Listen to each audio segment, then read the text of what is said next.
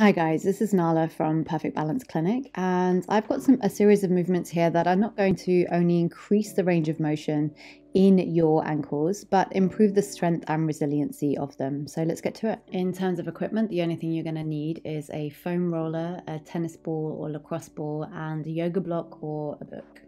All right, so first we have the ankle assessment, and this is a really good way to just check to see if the range has improved with some of the movements that we're going to be going through today. So what you want to do is just line yourself up against a wall, and you're going to send the knee as far over towards past the toe whilst keeping the heel down, and just keep going back away from the wall until you can't get the knee to touch anymore, and that's going to be the distance. And you might notice that one side will be tighter than the other. You can just mark it with a little pen, check the other side, and then you can always come back and do a retest at the end of these movements.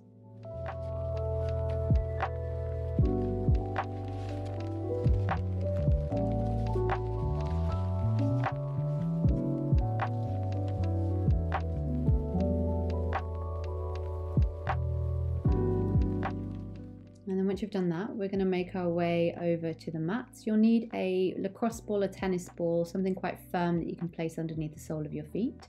We're going to start releasing the soles of the feet here. So this is a really good way to start to just open up all the connective tissue and the fascia underneath, especially the plantar fascia. You might notice there's certain areas of the foot, the underside of the foot, that's really tender. Often the arch can be quite tender, and where the heel bone meets the arch, so the base of the calcaneus. So just work through both feet. You just want to spend about 60 seconds on each side, just releasing any tension that comes up in either foot.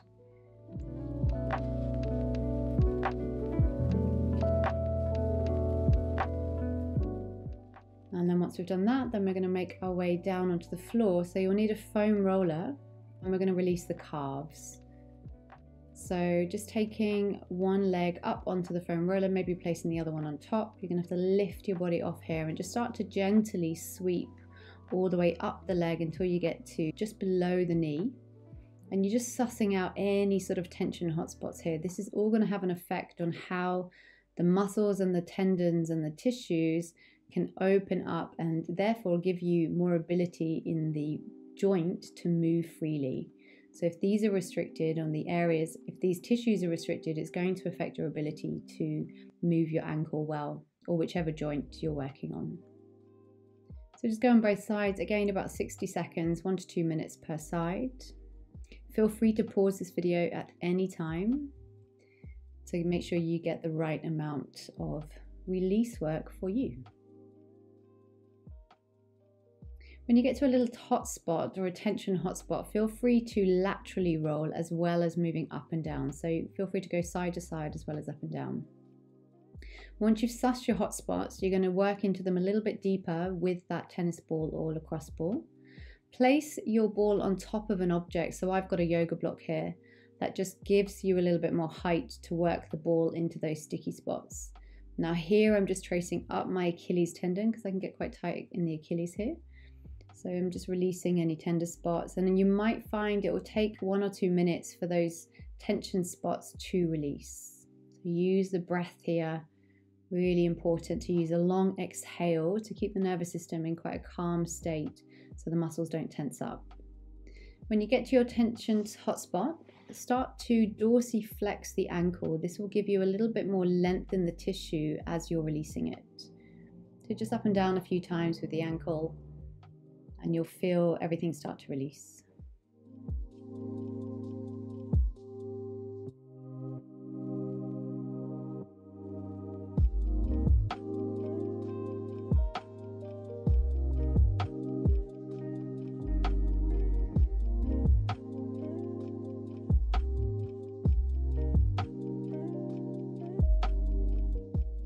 Beautiful, and let's just move on to the other side. The same thing, working into the tender spots. And once you find that area of tension, just hold it there. Wait till some of that tenderness goes down, and then start to add a little bit of movement through the ankle by dorsiflexing, pulling the toes towards the shins and dropping them back down again. Again, just spend about 1 to 2 minutes per side.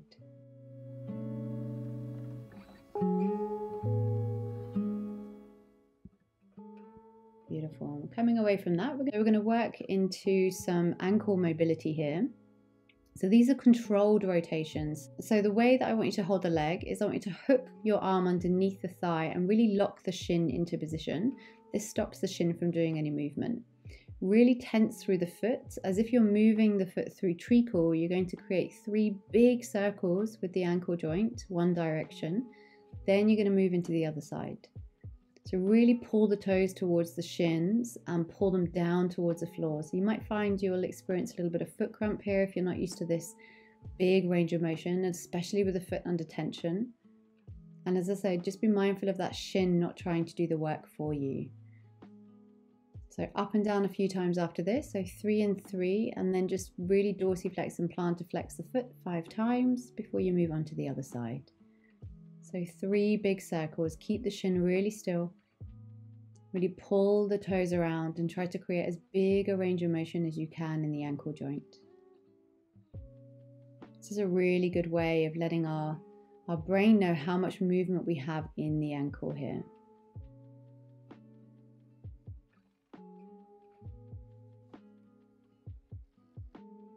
And then go 3 the other direction. Again, working your way almost through treacle, so very slow, very calculated movement. And once you've done 3 and 3, then you're going to dorsiflex and plantarflex the foot. So pulling the toes up and pointing them away. Again, working your way through treacle with the ankle under tension.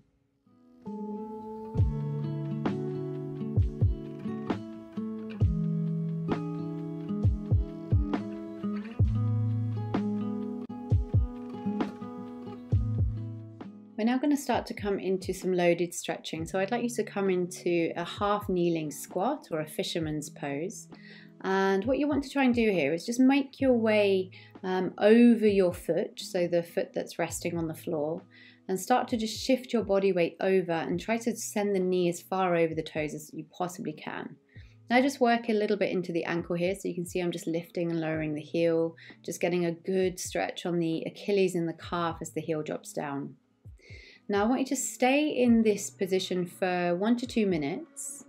What you're going to work on is a little bit of active work through the calf and the Achilles, and then also the front of the shin, so the anterior tibialis. So what I'd like you to do is, once you've stayed here for a couple of minutes, you're going to press the ball of the foot into the floor as if you were trying to lift your heel off. So it's called plantar flexion. But you're not going to physically move anywhere. You're just pressing the ball of the foot quite firmly down into the ground. So the next thing you're going to do is you're going to try and bring the ball of the foot off of the floor. And as you do that, try and edge your way over the foot. So try to send the knee over the foot, deepening the dorsiflexion in your ankle.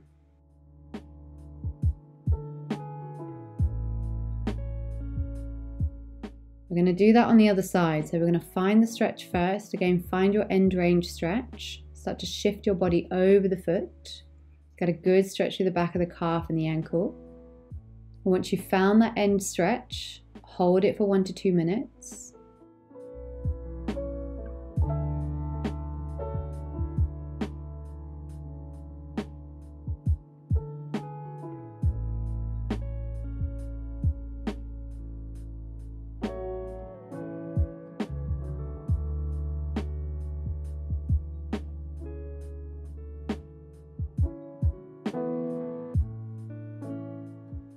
Then you're going to start to push the ball of the foot down in towards the ground, so creating a slight plantar flexion in the ankle, but the heel doesn't lift off of the floor.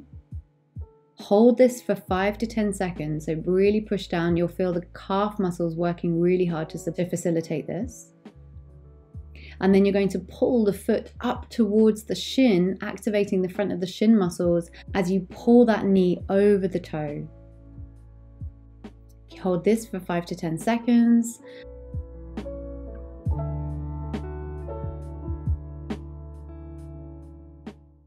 and release, and just make your way in and out of this stretch a few times. It's quite a deep, intense stretch, but it's very effective in starting to work on increasing that range of motion in your ankle. Beautiful. Okay, now we're going to start to work on strengthening the calf muscles, which also strengthens the ankle and all the stabilizers around. So walk your feet back until you've got a long line from your heels to your head. Push your hips forward so you get a good calf stretch. Now from there, you're going to really press into the balls of the feet and the big toes and lift the heels up as high as you possibly can whilst keeping the hips forward. So try not to sink the butt back and break at the hips. So really keep the hips open and extended. We're going to go for 25 reps here, really pressing into the balls of the feet. Try not to roll onto the outside edges of the foot, even though you want to keep contact with the outside of the ball of the foot, so the fifth metatarsal head. You want to put a lot of the force through the big toe joint. So heels up as high as you can. Keep going. You might start to notice that the calves get a little tired here. It's a good thing we've got them working, great range of motion. Now we're going to do the opposite. We're going to strengthen the front of the shin muscles. So sit the hips back into the wall, walk the feet out, and you're going to pull the feet up towards the shins. Try not to cheat here. It's really easy to use the upper body for a little bit of momentum. I want you to try and isolate this movement just from the front of your shin. We're going to go in for 25 reps here.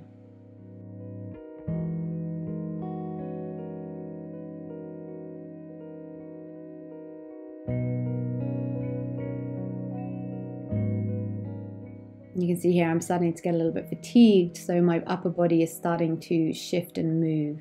So I guess that's an example of what not to do. All right, we're going to start to work on some eversions and inversions. So I'd like you to roll onto the outside of your feet. And as you roll onto the inside of your feet, I always want to see if you can Mexican wave your toes. So you're going to articulate through each of the toes, rolling one toe down at a time, just getting a little bit more control and dexterity through the feet. Try not to cave the knees in when you invert, so come into the inside of the feet. And try to articulate just from the foot, so really using all of the foot muscles here to create this movement. Let's aim for about 6 reps of this.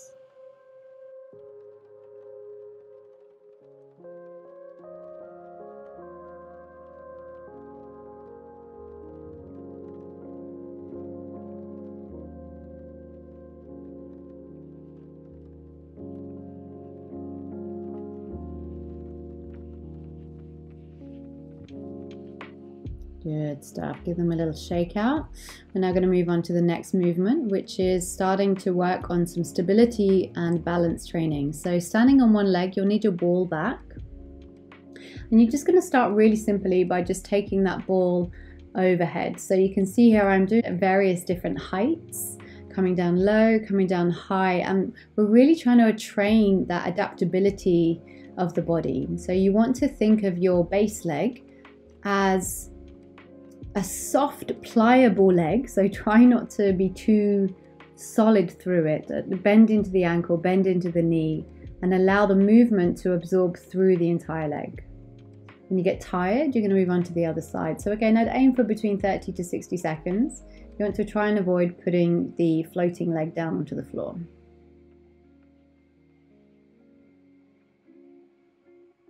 And feel free to get as creative as you like with the ball here. Not all rehab and prehab work needs to be boring and repetitive. So a little bit of non-linear work can really do us a favor in terms of training for that adaptability.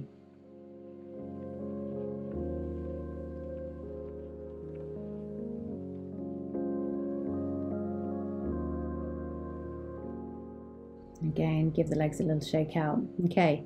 This one's quite challenging. You're going to need a block or a book to stand on. And if this is too much, feel free to just do away with the book or the block. And you're just going to put the ball of your foot and the toes on your object. Now from there, this might be enough, just trying to hold your balance and not fall. You'll really feel the ankle stabilizer muscles working very hard, not the foot muscles. If you want a little bit more, we're going to start to work a little bit in transverse plane, so across the body. So we're going to reach the opposite hand down and across the leg, open up the body and try to reach up and away to the right. So I'm reaching to the left low and the right high. Again, I have done this many a times and failed at this. So if you are falling about all over the place, again, just take away the block, the book, work on the floor. And even just doing this on your single leg with your heel down might be challenging enough. When that gets stronger, you can lift the heel slightly as if you were just going to slide a piece of paper underneath. When you get stronger at that, you can lift the heel even more. And when you get stronger, then you can work onto the block or the book. So we're just going to aim for about 3 to 5 here, nice and controlled, nice and slow. Be very present and focused whilst you're doing this.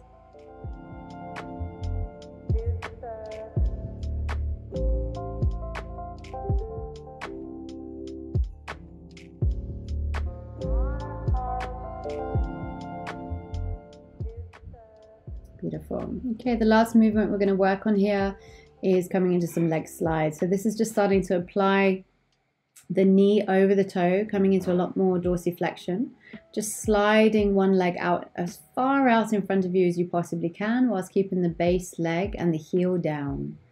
So really actively using the shin muscle on that base leg to pull the knee forwards as you reach as far as you possibly can with your floating leg. Just aim for 5 to 10 per side.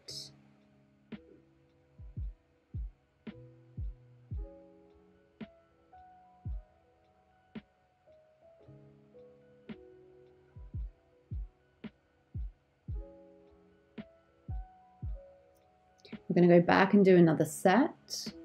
So if I'm just showing you from a different angle here, just trying to send that foot out as far as you can. And don't let the heel creep off.